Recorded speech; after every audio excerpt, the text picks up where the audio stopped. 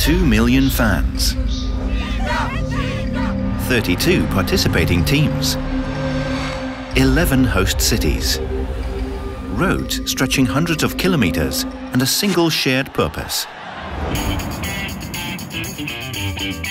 The transport industry in its entirety has taken part in making traveling within Russia as comfortable as possible for the 2018 FIFA World Cup Russia guests. Russia has become the first country in the world to provide free transportation for all fans and FIFA-accredited journalists by way of organizing additional trains running between the host cities, as well as shuttle services between FIFA event venues within the cities themselves. The Transport Directorate 2018 was established specially for the 2018 FIFA World Cup Russia.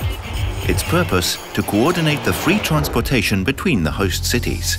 All free transport was marked with a special Free Ride logo. Comfortable trains safely and quickly brought guests of the 2018 FIFA World Cup to the matches. To travel between the host cities, you had to have your fan ID and a match ticket and go through a simple booking procedure online or via the hotline. During FIFA World Cup, you could also go through this procedure at ticket offices at railway stations. The staff of the Transport Directorate worked around the clock, resolving issues related to the coordination of fans' transportation and promptly responding to incoming queries and requests. Russia is a huge country and there are long distances, so I think it's really good that there are free trains from one city to another, because that makes it easier for people and makes people want to come here to watch. To help guests navigate through the plethora of free transportation options available to and from the 11 host cities, as well as within them, a unique resource was developed, the Fans Transport Guide.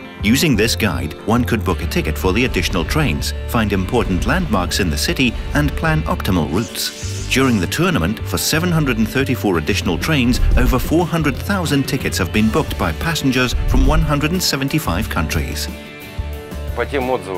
Based on the feedback that we've heard from foreign fans and FIFA-accredited media representatives, people from all over the world reacted very positively to this opportunity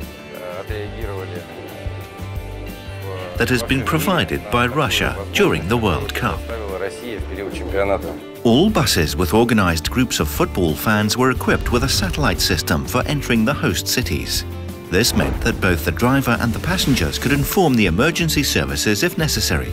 All transport vehicles have been refitted to provide for safe and easy use by disabled passengers. Access ramps, vehicles and train cars with low floors and wheelchair securements on board, emergency call buttons and many other features meant that every guest of the World Cup could enjoy their time spent in Russia. To be honest, many were skeptical that a disabled person could travel between the host cities of the World Cup.